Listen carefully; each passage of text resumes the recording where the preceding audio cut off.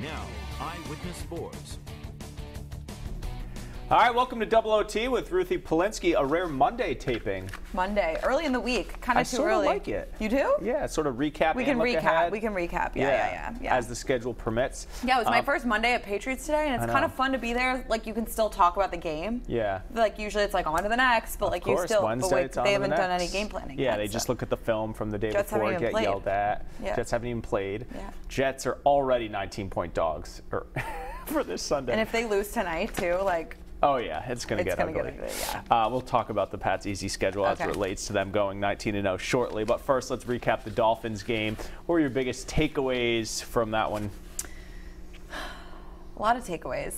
The defense. I mean, the Dolphins are a bad team, right? I mean, they're bad. And when you say they're bad, it's also almost like they're not even trying. Like, these are professional football players. Did it feel like that to you? And they're in the NFL for a reason. So, like, it just feels like there's something missing. If you know, after week one, players are already requesting trades. There's already chaos kind of after week one. Something's not right in terms of the culture, the atmosphere, the coaching, the team management, I guess. So they're not buying into B-Flow is what you're saying. I'm not going to put it on B-Flow, but like I just feel like there's more to it because these are professional football. Ryan Fitzpatrick is a decent quarterback. Did you see his body language? He was horrific. demoralized. I mean, there were balls wide open, players that were just like catching balls and dropping them. It was just like to the point of anyway, that's beside the point. In terms of the Patriots, yes, the Dolphins are bad, but like the Patriots are really good. And I think we learned a lot about this team in terms of, for absolutely the defense. The Dolphins didn't even get into field goal range. I mean, they couldn't get any sort of offense going. So I think that's really exciting and encouraging about this defense. And then turning, obviously, defense into offense is obviously a blast, right? But I think in terms of the offense, there were some points left off the board. I think they could have won by 100. I literally think they could have won by 100 if they would have. Well, if the kicker made some kicks, they'd be winning by more. We're not going to talk about the kicker, and Gresh doesn't like to talk about the kicker. But Steven Gostkowski had a bad game. He had a bad game, and he doesn't do well in Miami. They mentioned this on the broadcast. I don't know if you heard that, but he's like a 80-something% field goal kicker, but in Miami he's like in the 70s. So it's just, I don't know. It was hot. It was hot. That's what they all said. I guess that didn't come through on the TV. What was your takeaway? My big takeaway is, as it relates to like 2007, beating up on bad teams. I like winning 43-0 or whatever it is. Yeah. Like, don't let them score. Right. I think getting the shutout was a huge thing mentally. If it was 43-7. Shutting out teams, they've given up 6 points in their last 3 games, including the Super Bowl. 2 pick sixes. I mean, those aren't plays you see often in NFL seasons, let alone twice in a game. Back-to-back pick sixes. It was back-to-back drives. Back-to-back. Unbelievable. And seeing Jamie Collins back in the mix. Yeah. I think the defense's play was the most encouraging thing. The first drive obviously was awesome because it was the big question, what's Antonio Brown going to do? Clearly they had the mindset, let's get him involved right away. 3 catches on the first drive. They marched down the field, get the touchdown. And he had a good touchdown that you could argue was offensive PI. Yeah. But I would say I was pleased with his game. 4 catches, I think 8 targets. I mean, he and Brady weren't necessarily in sync the rest of the way. But as Josh Gordon was saying after the game, it's a pick-your-poison situation with the Pats, especially with the 3 receivers and Edelman and Brown. So I think how dynamic the Patriots' offense can be, they just have so many weapons. And it's going to take a special team. We're going to talk about the Chiefs in a bit to beat them, lest the Patriots make stupid mistakes, which they never do because they're well coached. There could be a terrible injury. Or they just injury. have a completely bad. I mean, they were doing this without their left and right tackle. Yeah. Brady took some hits, so that wasn't great. I mean, the offensive line you want to be shored up. Right. But as we look at the schedule in the coming weeks, I just don't see them losing for the foreseeable future. They're really talented. This is the best I felt about their defense in a long time. Yeah, it looks really good. And I think, obviously, it's week 2, right? Like, we can't be super critical of this offense because every other team is still figuring things out, too. So, and then you're integrating new pieces, and your offensive line is juggling all over the place. So I think that's, those things are going to get figured out. But I have a question for you that's not on our list. What if, knock on wood, what if Jarrett Stidham had to come in and play a game? If Brady something just Yeah, I needs think a they game could up. win. I think they can win games. I don't think they could beat the because Chiefs of the talent that they have. I think that I don't think. It would be interesting to see. Or maybe Dallas. Some of the teams on their schedule. But is there one injury that you think could completely derail the season? No, I don't. Other than Brady, they're not winning the Super Bowl without Brady. But that would probably be the one. Yeah, I mean, even if Brown doesn't make it till the end of the season, which I don't think he will, I think they're fine. Like when Gordon left last year in Week 16, they were fine. When Gronk got injured, they still went to the Super Bowl. When Edelman was out for the year, they still went to the Super Bowl. They're sort of built not to rely on one person. And this is that was kind of my initial point. Phil Dorsett is still looking phenomenal. You have guys like Rex Burkhead who are like integrating new features to their game. And then I think like your Sony Michels and your James Whites and your kind of old reliables are awesome. Josh Gordon didn't have a great game, but again, I mean, I think there were a lot of pieces and parts to that. But there's so much talent that it's just the possibilities are endless. And then on the defense, I mean, you're shuffling. Pat Chung gets hurt, and you're shuffling guys around on the defensive side of the ball, and you're moving pieces. Safeties are playing, all over the place. So it's awesome. I love it. It's really you love covering your team. A goose egg on a scoreboard is not something you get to see every day. Yeah, it's pretty That's cool. like a college score, and Alabama's playing like Southern Connecticut State. And there was a lot of conversation about like why do they keep playing till the very end. Belichick's always been that way. I don't know why people are asking this question. I know. He's kept Brady in for far too long for the last 19 years. And throwing the ball with 2 minutes left when you're up 37-0. Oh, and his former assistant is on the other sideline. Rex Ryan today was talking about that on ESPN. Oh, I wouldn't do that to my former assistant. Bill is like, you're not my former assistant anymore. To win the game. He was obviously proving a point, which you demonstrated in your story today, is that after last season you play full 60. Right. 59 minutes isn't always going to win you a game. And for that very reason, even if you're up 30, he doesn't like kneeling. He doesn't like, it's just not his style. Yeah. All right. I like it. All right. So new allegations against Antonio Brown. This is all in an article posted from Sports Illustrated. Pretty disturbing, a lot of it. I know you've read parts of it. I've read parts of it. I haven't really read the whole thing yet. There are a lot of disturbing stories about this individual off the field. And whether or not, you want to see him play football, how should Patriots fans feel about this guy? Yeah, so when we were talking about topics, I sort of think about this as being, you feel a little dirty rooting for him if you're a Patriot fan. Yeah. You're rooting for the team, so by default you're rooting for his individual play. Most fans were jumping up and down when he scored the touchdown yesterday. But having this guy in your team sort of feels bad, especially as you and I know, being in the locker room, they have so many high character guys. Now, there's been some bad seeds in the Patriots locker room before, including one who killed people. There are bad seeds in every locker room in the NFL. So I don't think you'll have 53 choir boys on any team. But when you read these stories, when you know about the allegation prior to them signing him, it just feels a little bad. And you wonder how much the Patriots knew before. And then you hear Robert Kraft saying, I wouldn't have signed him if we knew about this before. But is that sort of just to cover his tail? So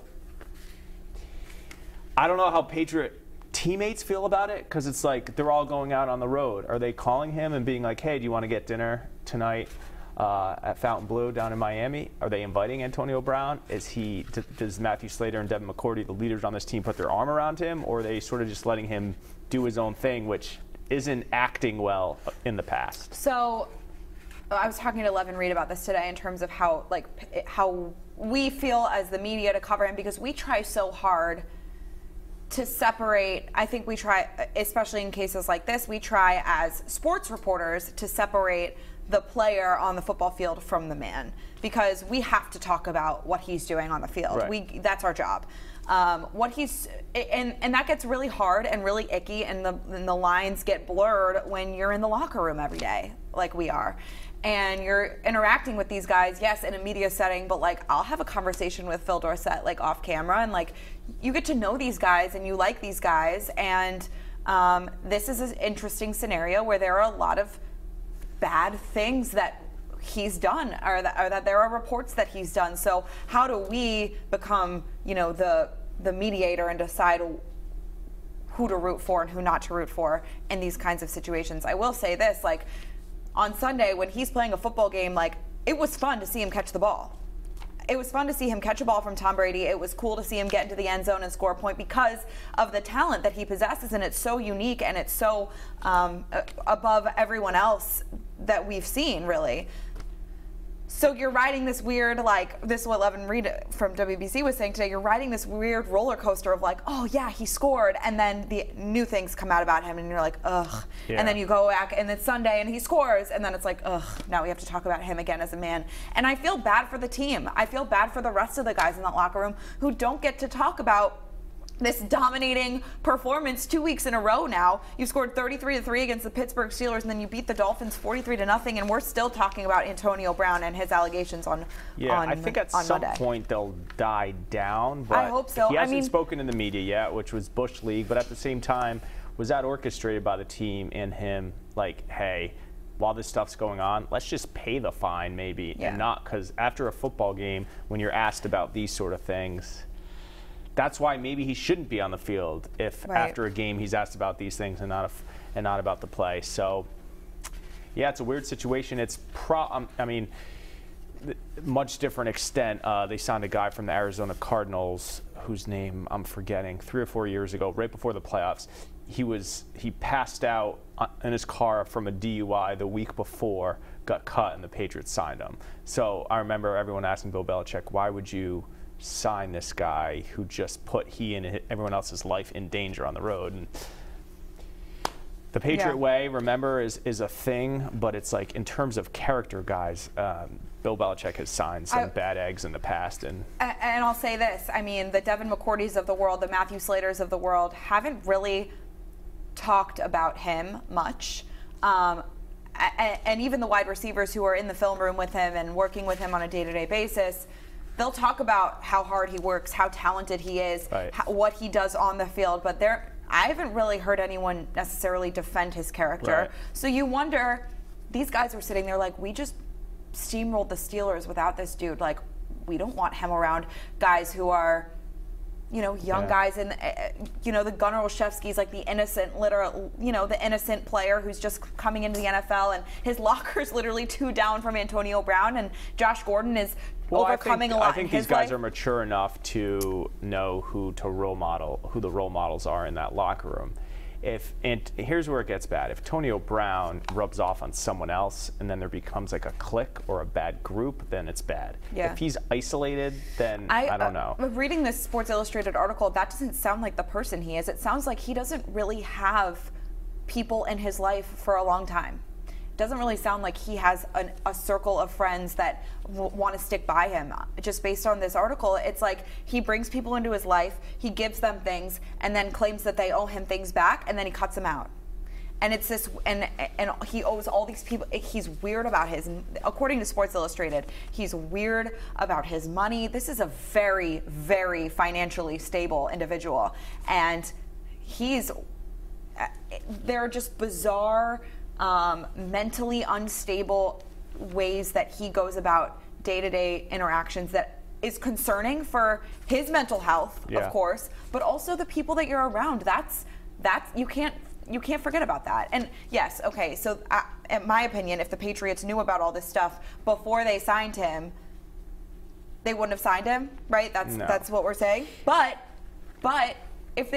if they didn't know about at least the sexual assault allegations, if they didn't know about that and then they find out about it, why is he still on this team? If they're like, oh, we wouldn't have signed him. Right, you could still cut him if you wanted to. But I don't want to talk down to Patriot fans and say, don't root for him, root for him. At the end of the day, they can say, all these are allegations, nothing's been proven in a court of law, and he's on my team, so I'll root for him. Right, that's the weird thing about sports. So I haven't really polled my inner circle of Pat's fan friends yet. But yeah, we should do that. Take a poll. I think initially, there was a lot of excitement around the Antonio Brown signing because of the talent that he brings. Yeah, I just hope this doesn't last forever. Every week. I know, and it's such a fun team to talk about and to watch without him. I mean, there's plenty to talk about in terms of football. It would be lovely to just talk about a 43-0 win. Premature for 16-0 Patriot talk. We said it jokingly like a week or two because Gresh hates this conversation. I know. What year was it? Were you here? The year people were saying 16-0? Mark Dondero. Was it 17?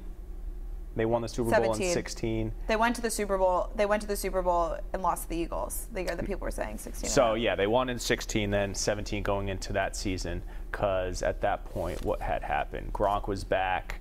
Who did they sign? They signed Gilmore. Yeah. But already, Sports Illustrated or someone today, ESPN had a 16-0 talk. I heard it on Phil Grimm-Maz. It's 2 weeks of sampling. You look at the schedule. There's a couple slip-ups, perhaps, but it's not out of the question. No, it's not. I mean, it's not out of the question at all. I think your toughest test, honestly, I don't think the Chiefs are great, and they're really talented, and Patrick Mahomes is back, and looks pretty good from what I've seen so far. I haven't really gotten to watch a game start to finish, but cutting the highlights yesterday of their game, he looks really good.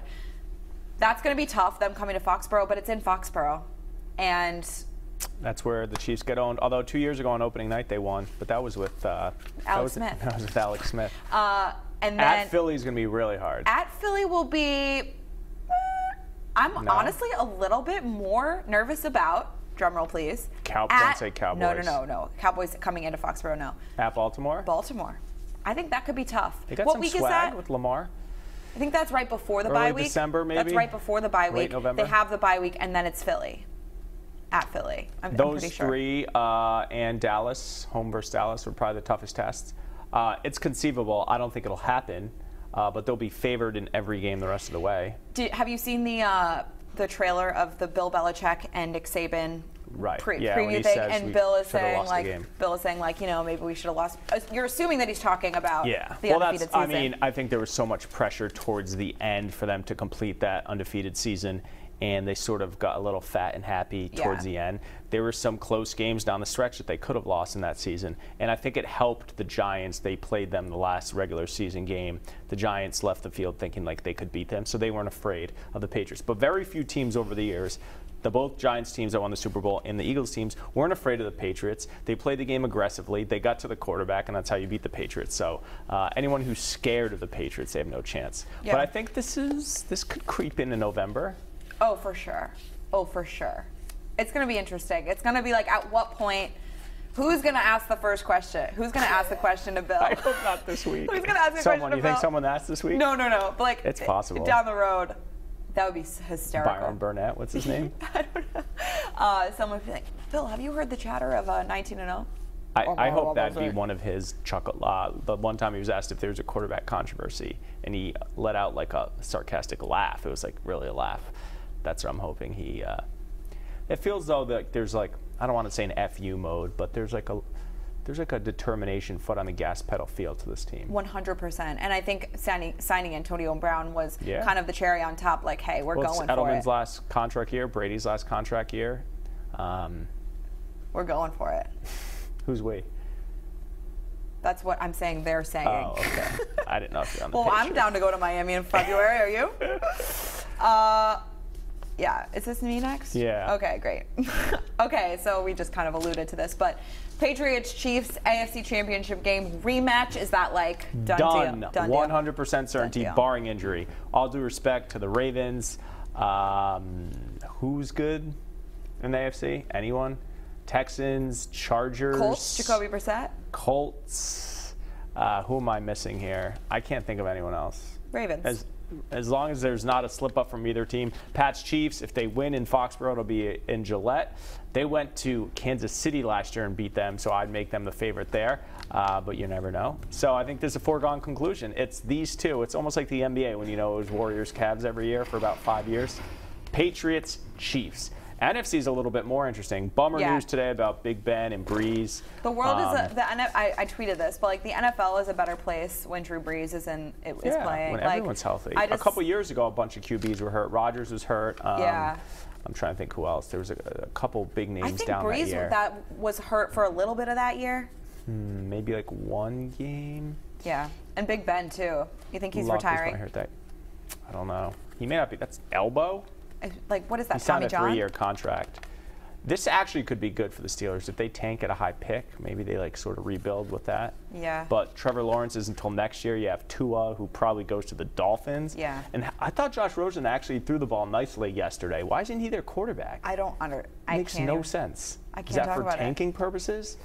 I guess. You can't play football and tank. Like, you can play baseball with, like, a dog crap roster like the Orioles and, like, tank inadvertently just because your roster's that bad. But in football, like, you can't run slower or tackle. Like, the game isn't played where you don't. So many of those pieces are interchangeable. Like, and like you have 53 guys that like have earned a spot on a roster. And they're trying to get other contracts. They want to make a Pro Bowl. They have incentives in their contracts. You can't not try. So I don't know when people say they're trying to tank. I mean, I guess from a roster perspective, I know they've shipped out, Tunsil, their starting left tackle. But so who do we think in the NFC right now? Rams again? I had the Saints before the year. Rams, Packers are good. Yeah. Cowboys. Cowboys, I think, could be there. I think Cowboys are going to. They'll always choke. Garrett stinks. The Cowboys haven't won. The Cowboys haven't been to the NFC Championship game since the 90s. Although Dak is throwing the ball really well. Yeah, Dak looks good. So that's interesting when you have not just Zeke running your offense. Absolutely. All right. That's it. We missed more this week. Kind of low energy tonight for us. It's kind of sad. This is what I don't like about all this controversy. We're just like, ugh. Like, it's exhausting. This is why I tell all our news reporters in the newsroom, like, I could not be a news reporter. I don't want to talk about allegations. Like, I don't want to talk about. I have so much respect and appreciation. You just want to talk about rainbows and lollipops. I just want to talk about like sports. I just want to talk about sports. There wasn't that much AB talk today. No, I know, but like that maybe we should have finished with that one. Finished with that. You're question. bummed out. Yeah, you were just reading the article. I know. I was reading the article. It's like pretty gross. All right, that's it for the latest edition of Double OT. We hope to have Maury back next week.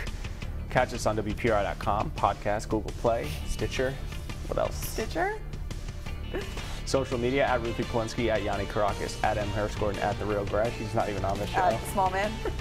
At JP Smallins. All right, we'll see you next time. Thanks for watching.